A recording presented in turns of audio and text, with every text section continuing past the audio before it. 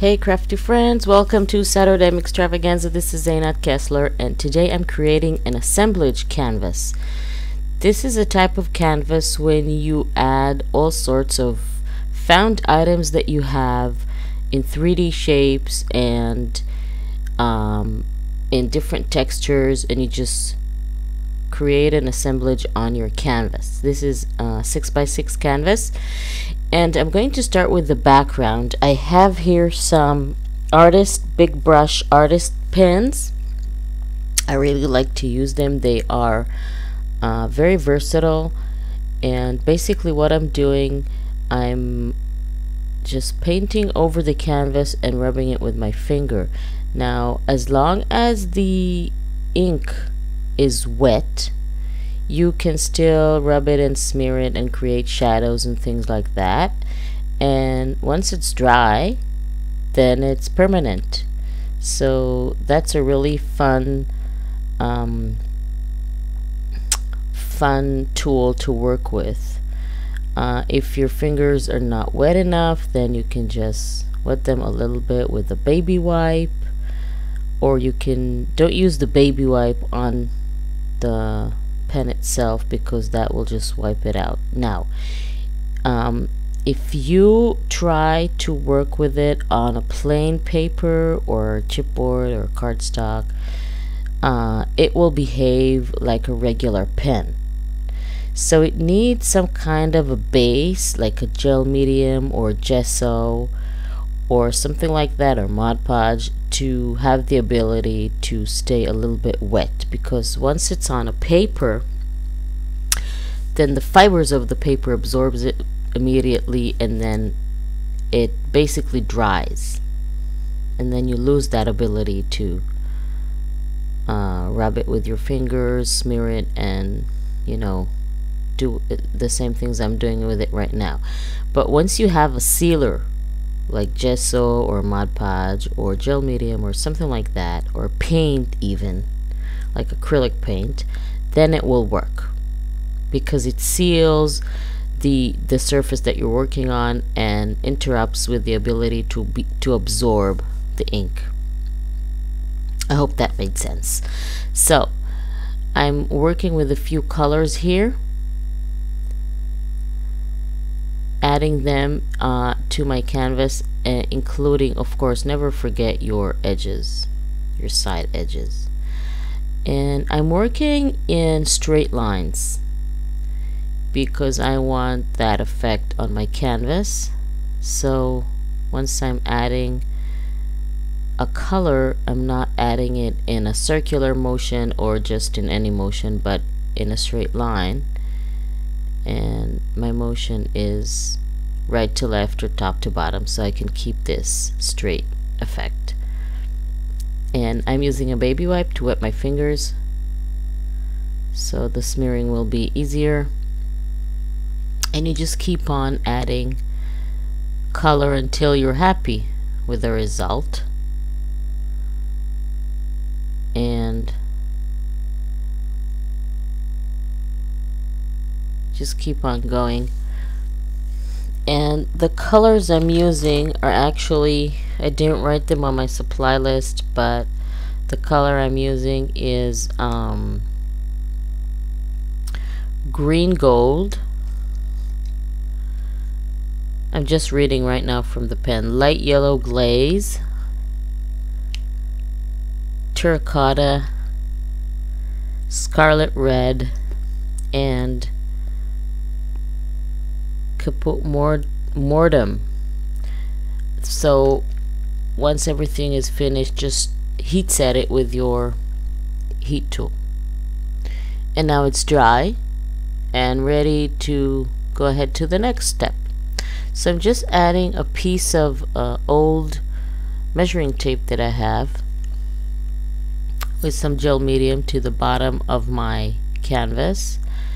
And again, I started explaining this before. An assemblage canvas is basically taking found items that you have, whatever items that you have, by the way. It can be toys, it can be flowers, it can be metal embellishments, it can be household items, whatever it is that you have, and you just create a work of art on your canvas with all those different things. It doesn't have to make sense. It doesn't have to be a realistic something. It's a work of art, so it should say something to you. So I'm just going over the edges with my artist pen here, creating a little bit of a shadow and adding some color on it as well.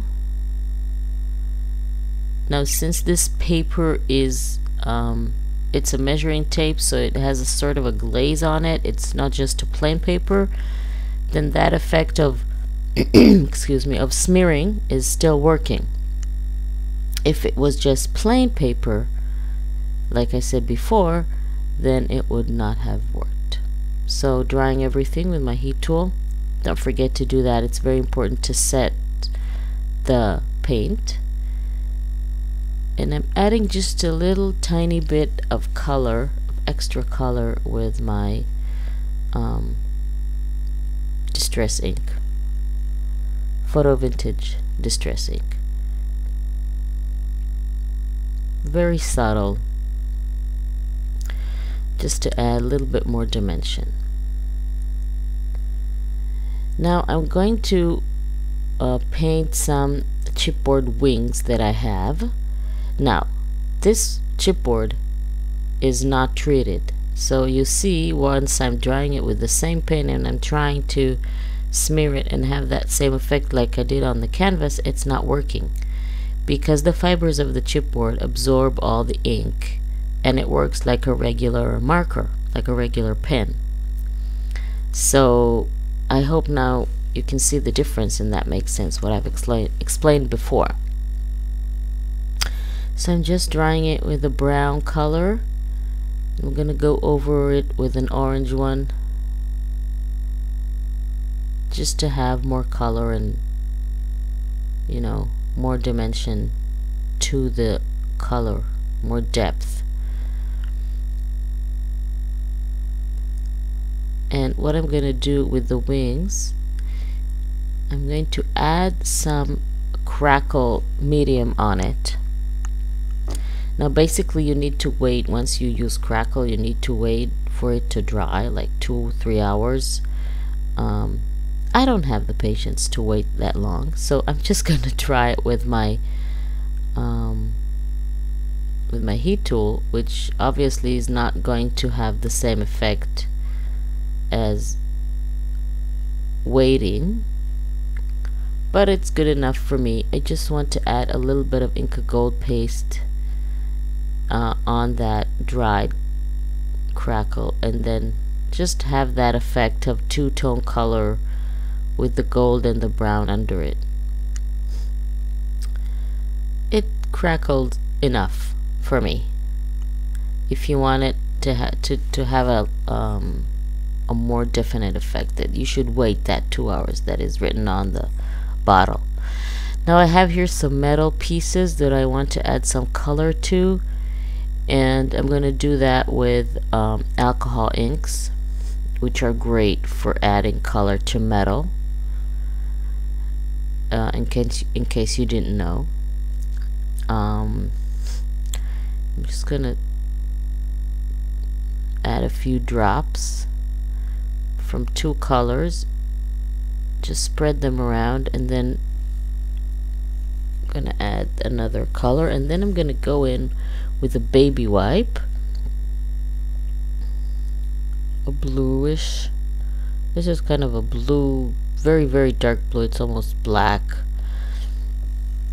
And now with the baby wipe, I'm just gonna mix them together and have a subtle color on my metal on the outside as well. There's still so much on the baby wipe that it still can go on the outside as well. And the good thing about it is that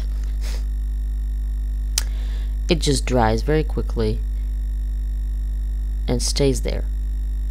So the same colors I'm going to add on this large half cogwheel that I have here, and look at that effect. Drop, look how it spreads because there is a layer of alcohol ink already. Look at that. I love that. This is cool. And there is that wetness of the baby wipe, so when you add a drop, this is what it does. So I'm starting my excuse me, today my voice is a little bit hoarse. So I'm using E6000, which is a very strong industrial glue, because I have a little bit of heavy 3D stuff to add to my canvas, and I want them to stay there and not fall off it. And the thing about this glue is that it takes a little bit longer to dry, so that's very cool, because if you still need to move things around your canvas, then it's still wet and you can just change your mind before it dries. So I'm adding stuff to my canvas. I just cut the back side of a button with my scissors. It had a loop, so since it's plastic, you can cut it very easily. And I'm adding a key.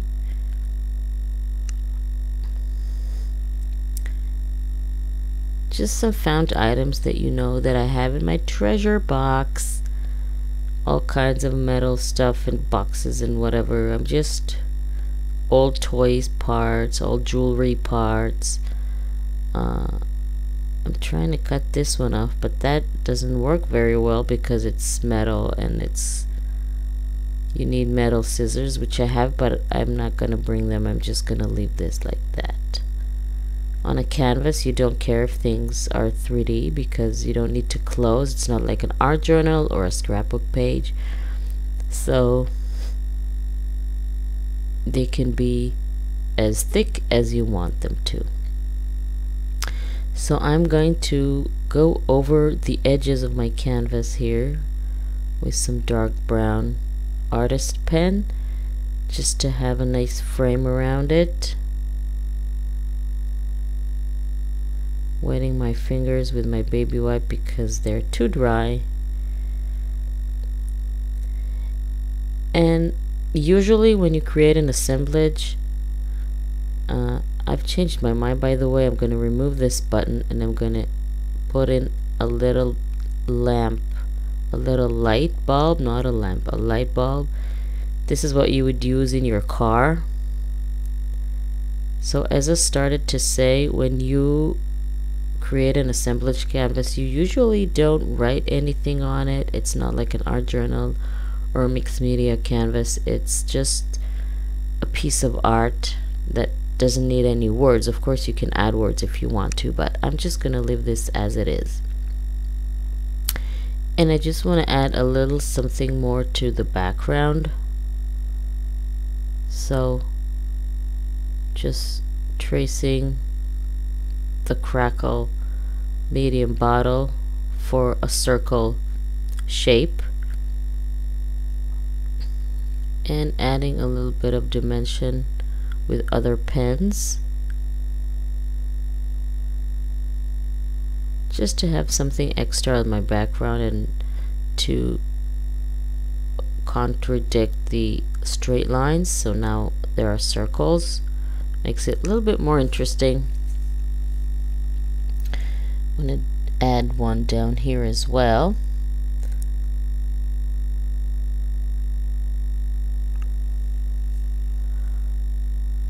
And going with an orange.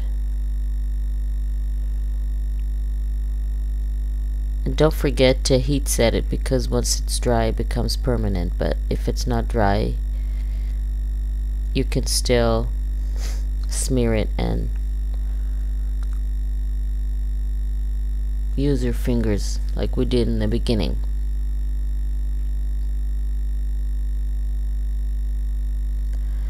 So basically I'm happy now. I'm gonna dry everything. Just adding a few more lines. My fingers are not wet enough, so okay, now it's working. I think I'm happy with this result. Of course, you can do it in a larger scale if you use a larger canvas, but I just wanted it to be small to give you an idea of what an assemblage canvas looks like, or what an assemblage piece look like. By the way, it doesn't have to be on canvas, it can be wherever you want it to be. I did mine on canvas. So I hope you were inspired, and thank you very much for joining me, and I appreciate all your love and support. We are already at more than 7,000 subs, so thank you guys, you rock. I love you. I'll see you all next week. Have a great weekend. Bye.